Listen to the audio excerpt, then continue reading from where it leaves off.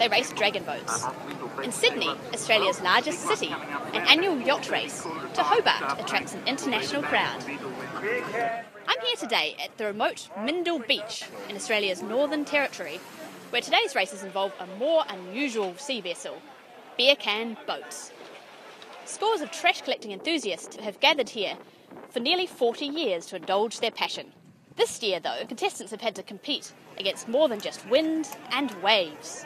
A government recycling program has made the aluminium cans that underpin the entire endeavour much harder to come by.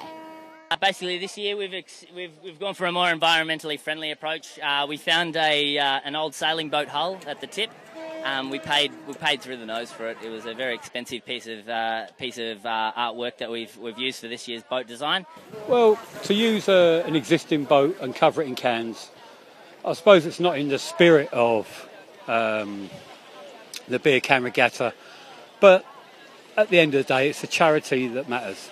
And if people come here and spend money to see a vehicle like that and a vehicle like ours, well, hey, let's just go with it. Why not? It's good fun day.